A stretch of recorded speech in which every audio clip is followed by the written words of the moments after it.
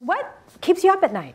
I mean, what are the biggest challenges that you face? Here you work in this company, it's a well-oiled machine. What are the biggest challenges you face? So the good thing is that I do sleep, literally. Now, in between those, I would say it is still about how do we make sure that we keep innovating on the customer experience? How do we make sure that we don't fall in love with our number one position? Because when you are number one, you cannot become number one plus. The worst thing that can happen, you become number two and number three. So basically, is how to keep innovating for the customers and making sure that you don't become arrogant.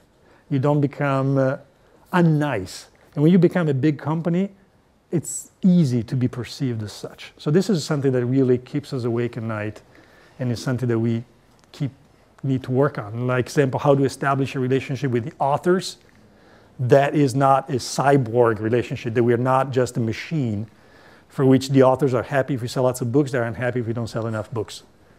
And those are all things that are, as I said, really, really hard. So it's basically pretty much the same answer I gave before.